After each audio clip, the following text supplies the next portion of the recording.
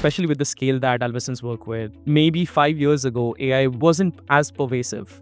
It is today. What were some things from retail's angle that seemed too futuristic, maybe before pandemic? And now this seemed like, it is, of course, it's everywhere. It's like second nature to everybody. So I was think about this as, right, like pre-pandemic for grocery, shopping in online seemed like alien concept for most people, right? Because people were used to going, touching, feeling, picking up their groceries. I think COVID changed all of that. I think AI is the step change that has happened during COVID, which is going to be especially the Gen AI piece as well as the LLM pieces that have come thanks to Gen AI to some extent. People got exposure with Gen AI. NLP probably existed before too, but I think they've become very popular. So that's where the search conversation is picking up, because instead of the traditional keyword search, now we're going to conversations with the customer. That makes sense. So in the least in 5 years, maybe Maya, you could answer this. Like a lot of people got exposed to Gen AI for good or for worse. Some got excited, oh, what all can I do with it? And some like, oh man, my job's in danger. Now, instead of 10 of my teammates, they just need 2. And it's happening all across the board, right? Like it's designers, creators, engineers. I want to ask these questions to you that, in last 5 years, what other jobs have you seen being created by AI? And especially when it comes to advent of AI, and maybe specific examples in retail. I think it's not just in retail, it's everywhere really, but there's the whole there's some jobs that are being elevated of sorts. So it might be the same role, but what you do might be a bit different. And so that's part of a lot of the tasks might be automated by retail. So the job still exists, the role still exists, but it would be elevated and it would be the nature of it might change. So that's one piece. And they're moving specifically in retail, I'd say a lot of the more of maybe data entry or task level ones become more of supervisory ones. So, and more analytical ones rather than simpler task driven ones. And then across all industries, you just have, especially in tech, you just have, whether it's retail tech or not, you start having things like the forward engineers. You have, especially for the companies that build a lot of their own solutions, a lot of their technology, there's a whole slew of different AI-driven jobs that are starting to come up that weren't there before. So we've talked a lot about the types of things we now do with AI. Well, somebody needs to engineer it, right? And so these are the ones that you would say 5 years ago, those didn't exist as a specialized area.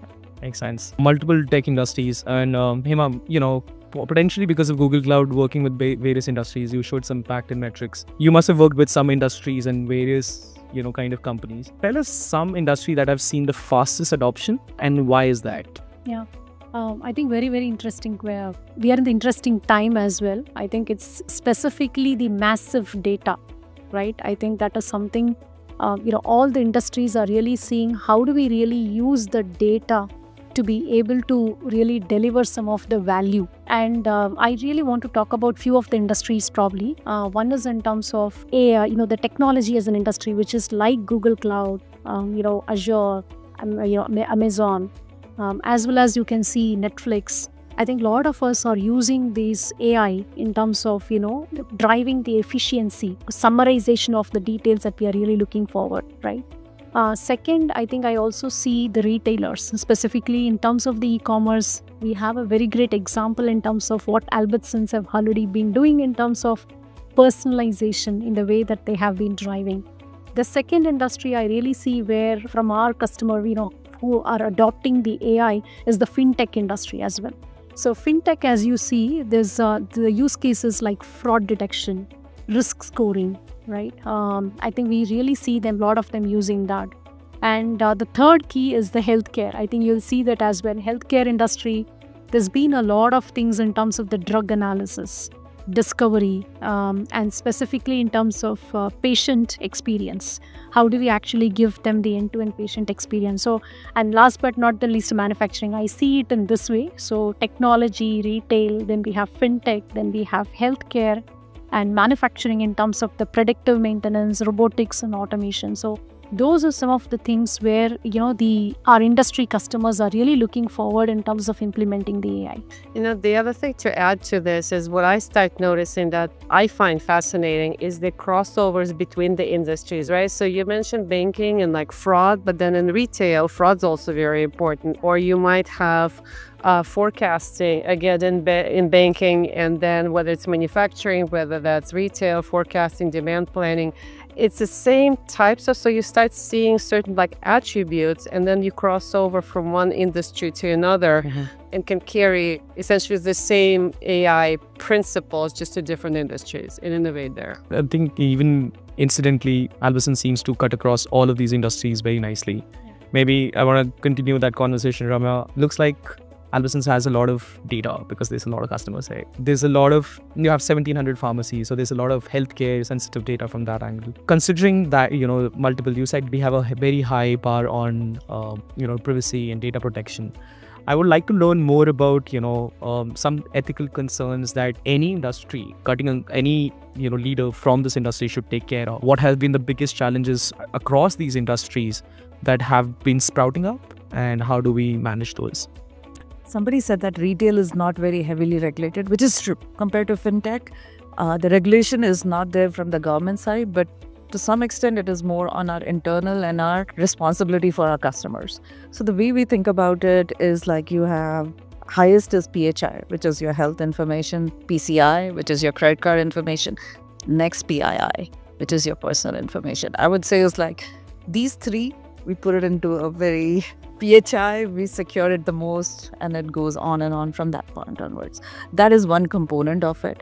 The second component of it is like, I would say is like what worries us the most is like the tools that we are using. Nefarious actors can also use the same tools. So this is like a constant evolution, I would say. No company can ever say that we are secure and we have arrived. This is something that we are constantly evolving. So I think I just wanted to also add in terms of apart from the privacy, one is also I've seen, I think one of the thing as part of the AI taboo we spoke about is bias. Bias. I think, historically, I think we have collected a lot of the data, and that data probably can give, unknown bias in terms of how we are leading. So that is one thing I see as way that we need to really look forward to address that. How do we address the bias? And I'm sure we'll be addressing it over a period of time, but that is something which we'll have to be cautious about. That's where we need intervention. While there can be recommendations coming in from the AI, because it's taking the historical data and there are some biases as part of the historical data. How do we also look at, addressing that with human intervention as to have deliver the outcomes?